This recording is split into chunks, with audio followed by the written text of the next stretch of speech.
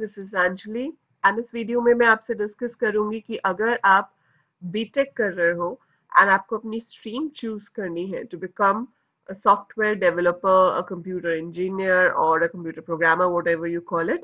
मतलब आपको एक जॉब चाहिए एक अच्छी आईटी कंपनी में. So आप कौन सी स्ट्रीम प्रेफर करोगे out of the many streams you have available for BTech? So basically computer science में जाने के लिए हमारे पास ये तीन मेन स्ट्रीम्स की ऑप्शन है. That is CS. CS is for computer science, IT is information technology and electronics and communication. अब अगर आपको बीटेक करना है और आपको जॉब चाहिए इन्फोसिस में, TCS में, कैपजेमिनी में, एसेंचर में, anywhere in a very good software company, सो आपकी पहली चॉइस जो होनी चाहिए that should be CS, computer science. सो आपका ऑब्वियसली कॉलेज डज मैटर. आपका कॉलेज अच्छा है और आपको CS स्ट्रीम मिल जाती है, there is nothing better than that. But in case अगर आपको CS नहीं मिलती है, you can go for IT. And अगर IT भी नहीं मिलती है then you can go for ECE. ECE के लिए जाने के पीछे एक रीजन ये भी हो सकता है कि अगर आपको रोबोटिक्स में जाना है या अगर आपको हार्डवेयर चिप प्रोग्रामिंग करनी है, सो CS से बेटर ऑप्शन आपके पास ECE होगी, क्योंकि इसमें आपको इलेक्ट्रॉनिक्स भी सिखाया जाता है. That means you know the chips and the circuits, ICs, and along with that आप प्रोग्रामिंग भी सीखते हो. So we'll discuss that in detail कि ये तीनों में क्या डिफरेंस है. सो मैं आपको अभी हम इस वीडियो में हम ये डिस्कस करेंगे कि how the streams CS, IT and ECE are different and which one will help you better to get a good job in a good IT company. So before I actually tell you the difference और आपको क्या choose करना चाहिए, अगर आप मेरे channel की video first time देख रहे हैं तो I would like to tell you about my channel since it's a new channel. I've just started it a few months back और अभी बहुत ज़्यादा कंटेंट नहीं है इस पे, but I'll be uploading a lot of content very soon. So जो motive है मेरे चैनल का दैट इज, ऑब्वियसली आप ये वीडियो देख रहे हो तो इसका मतलब है आप बीटेक में एडमिशन लेना चाहते हो.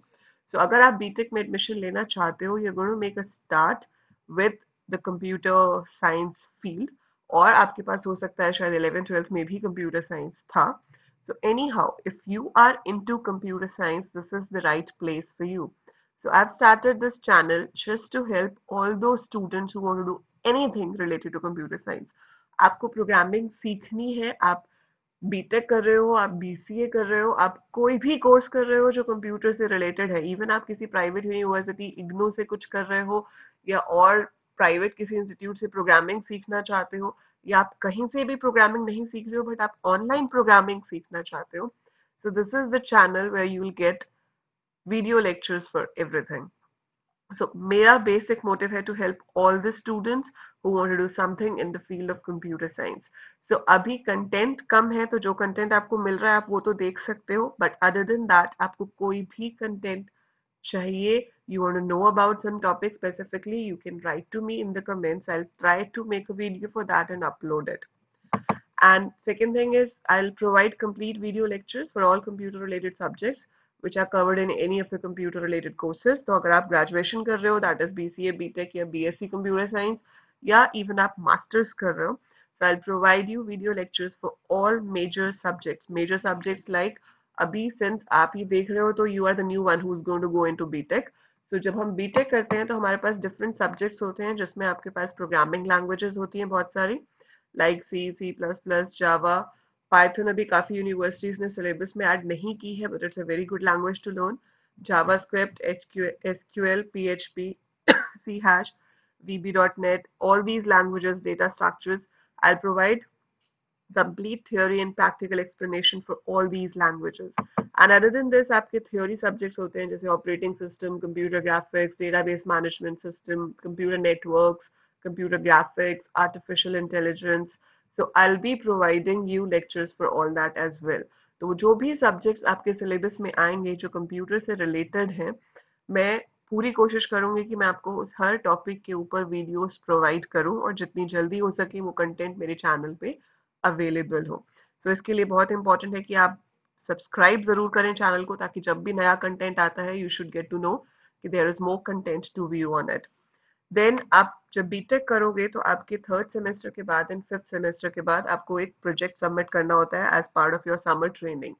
So I'll be providing the summer training course material along with the project जो आपको सबमिट करना होता है as part of your summer training. तो वो कैसे बनाते हैं, कैसे उसकी फाइल बनती है, the whole procedure I'll explain you on this channel.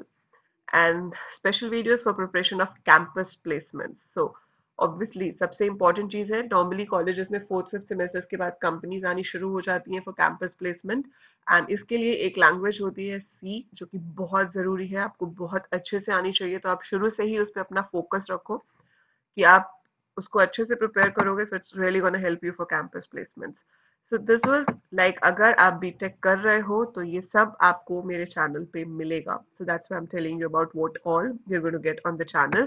So don't forget to subscribe, okay? And अब आते हैं वापस अपने टॉपिक पे। तो हमारा टॉपिक जो था वो है कि बीटेक कंप्यूटर साइंस आईटी और ईसीई में क्या डिफरेंस है। सो आपको क्या चूज करना चाहिए if you want a good job in IT company.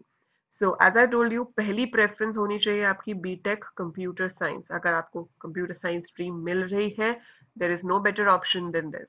सो इसमें आप क्या क्या पढ़ते हो, आप इसमें ये सारे सब्जेक्ट्स पढ़ते हो which are related to software development. तो हमारा मेन फोकस जो होता है यहाँ पे वो होता है कि how to develop the softwares. उसके लिए हम डिफरेंट प्रोग्रामिंग लैंग्वेजेस सीखते हैं, वो डिफरेंट यूनिवर्सिटीज के अकॉर्डिंगली डिपेंड करता है। अब जैसे आप मेजर यूनिवर्सिटीज में आपको सी से स्टार्ट करते हैं, कुछ में सी से स्टार्ट नहीं होती, प्रोग्रामिंग सी प्लस प्लस से स्टार्ट होती है as the first object oriented language. But अगर आप एनएसआईटी से कर रहे हो या और ऐसी यूनिवर्सिटीज भी हैं जो सीधे जावा से शुरू करती हैं as your object oriented programming language, so it depends. But majorly हमारा फोकस होता है कि प्रोग्रामिंग कैसे होती है, एंड उसके अंदर भी सबसे इंपॉर्टेंट चीज है कॉम्प्लेक्सिटी ऑफ एल्गोरिदम्स, कि कम टाइम और कम स्पेस में हम कैसे एग्जीक्यूशन को फास्ट बना सकते हैं, कैसे आप सिस्टम से काम निकाल सकते हो इन lesser time and in laser number of calculations and comparisons.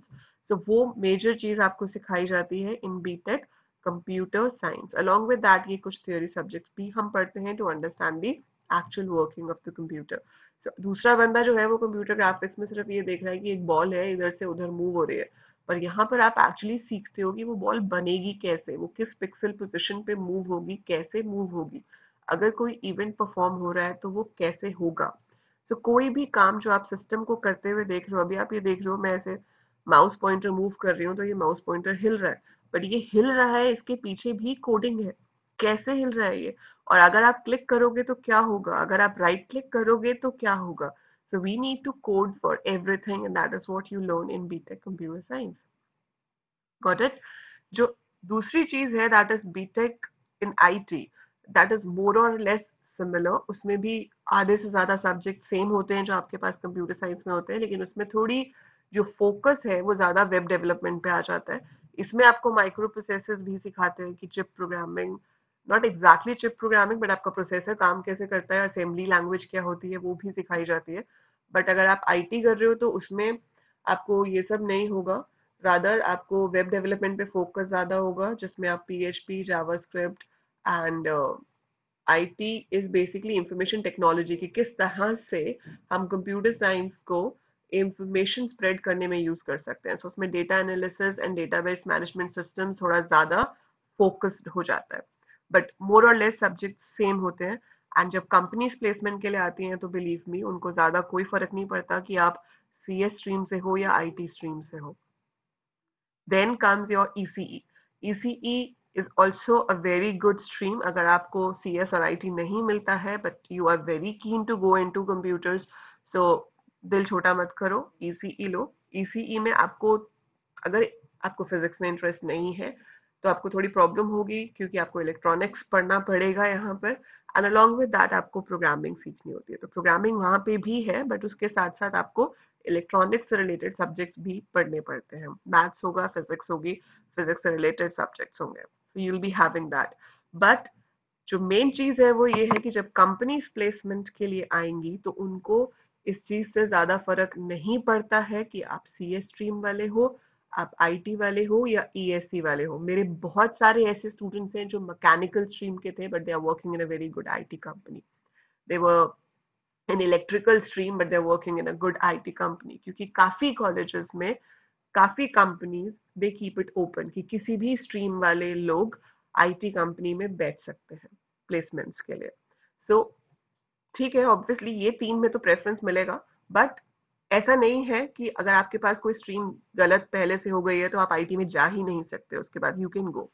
What you need for the placements is basically a good overall percentage. जो आपके सेमेस्टर एग्जाम्स होते हैं, से एक सेमेस्टर में 2 सेशनल एग्जाम्स होते हैं, तो you have to maintain a good overall percentage in your ongoing studies in college and B.Tech. Then, this is the key thing, no supplees. Placement में अगर आपको बैठना है कैंपस प्लेसमेंट में एंड यू वांट कि गुड कंपनी आपको higher करे, आपकी सप्लीज दैट इज बैक, कुछ लोग सप्ली बोलते हैं, बैक बोलते हैं, बेसिकली कंपार्टमेंट और व्हाटएवर, कि आपका कोई सब्जेक्ट जो है उसमें आपका ये नहीं आना चाहिए कि आपने उसको उस सेमेस्टर में क्लियर नहीं किया है। आपके सारे सेमेस्टर फर्स्ट अटेम्प्ट में, हर सेमेस्टर में फर्स्ट अटेम्प्ट में सारे सब्जेक्ट्स क्लियर होने चाहिए। So you should not have any सप्लीज। Then you should have thorough knowledge of C and data structures, क्योंकि वो आपसे पूछा जाता है जब कंपनीज आती हैं, तो सबसे पहले तो आपकी परसेंटेज के ऊपर कट ऑफ होता है, उसके बेसिस पे आप एलिजिबल होते हो उस कंपनी के एग्जाम देने के लिए। Then they take exams depending upon companies. कुछ कंपनी सिर्फ एप्टीट्यूड टेस्ट लेती हैं पहले, कुछ कंपनीज एप्टीट्यूड टेस्ट के साथ साथ प्रोग्रामिंग बेस्ड क्वेश्चंस भी पूछती हैं, अलॉन्ग विद दैट कुछ क्वेश्चंस डीबीएमएस ओएस से रिलेटेड भी हो सकते हैं। And if you clear that, then you go for your technical interview and then you go for your HR interview. HR interview के लिए आपका कॉन्फिडेंस मैटर करता है, आपकी पर्सनैलिटी मैटर करती है, एंड टेक्निकल इंटरव्यू के लिए ऑब्वियसली आपकी प्रोग्रामिंग स्किल्स मैटर करती हैं। और अगर आपके पास कोई एक एक्स्ट्रा स्किल है, you are very good in web development और you are good in app development, वो एक एड ऑन एडवांटेज होती है to get into a very good company at the time off campus placement. सो शुरू से अगर आपको पता हो तो आप अपना पेस उसके अकॉर्डिंगली बना के रख सकते हो, and you can keep preparing to go into a very good company. So that was the basic thing. So इन तीनों में से आप कोई भी स्ट्रीम ले सकते हो। Again, I'm repeating, the preference order should be first CS if you don't get it, IT if you don't get it, ECE if you want to go into an IT company.